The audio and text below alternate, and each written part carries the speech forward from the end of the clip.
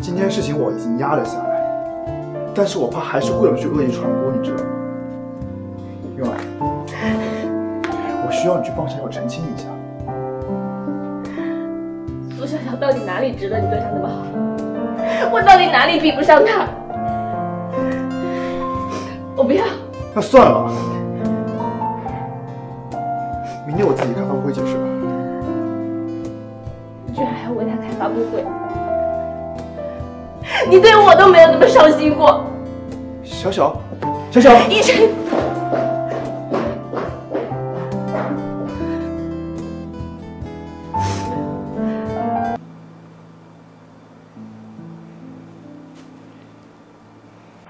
喂。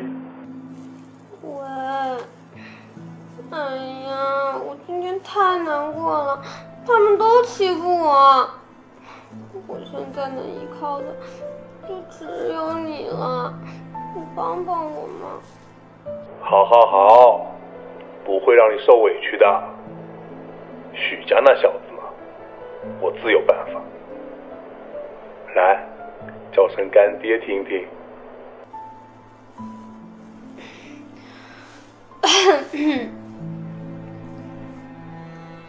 干爹。乖，这事交给我了，放心吧。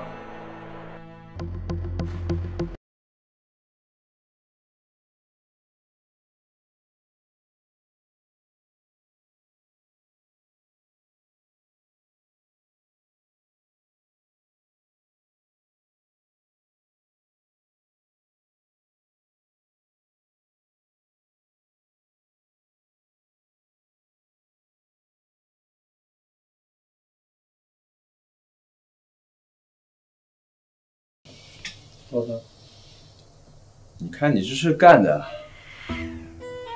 这才几个小时，苏小小和宋真雅的信息都已经上头条，这本来是我们的独家头条，对你有那么大的希望，你就用这几张照片来糊弄我啊？老大，哎，徐总，你怎么来了？我想你应该知道怎么做吧？我知道。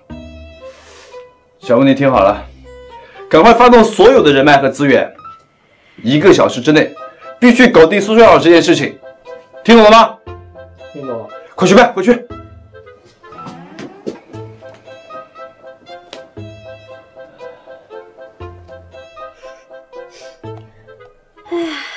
这个热度是炒得越高越好，随便点开一条帖子就有上百万的评论。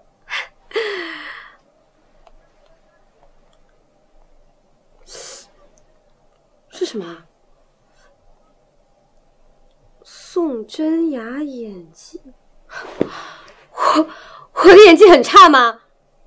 还呵呵。就你们这些背后捅我刀子的人，我是一定不会让你们好过的。是你们的好日子啊！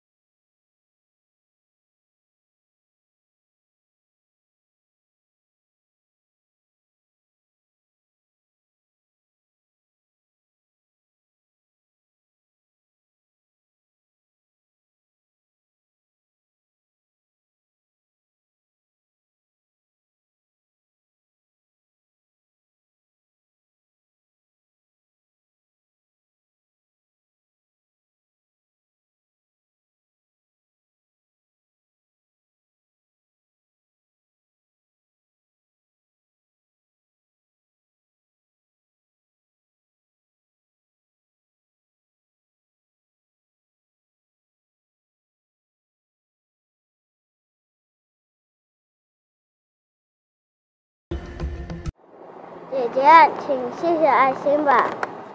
捐款？这是什么捐款啊，小朋友？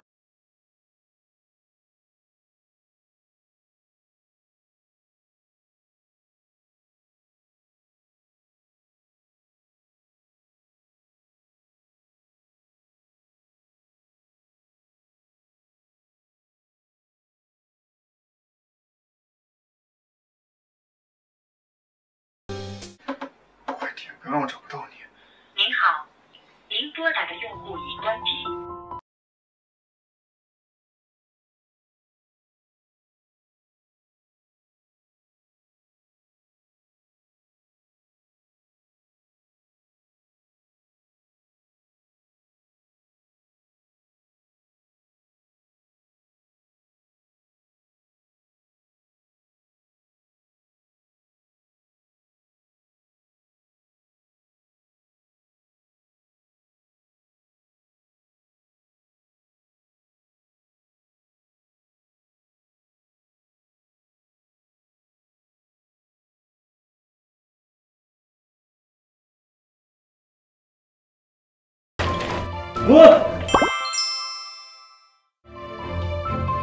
小姐，你没事吧？要不要送你去医院？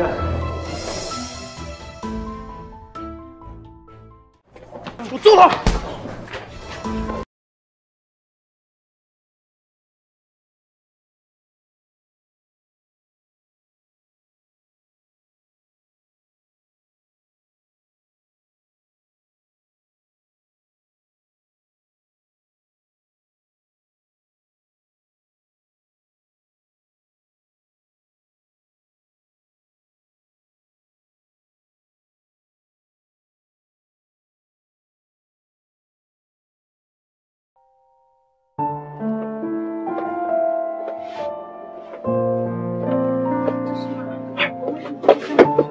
你醒了？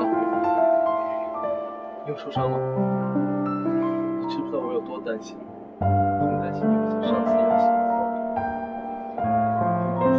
这不是好好？当年我家发生火灾，他救我出来的时候，也是哭得这么伤心。把手。小小，看到你没事我就放弃很多了。那我先走了。哦，对了，小小，千万记住，少说话，多休息。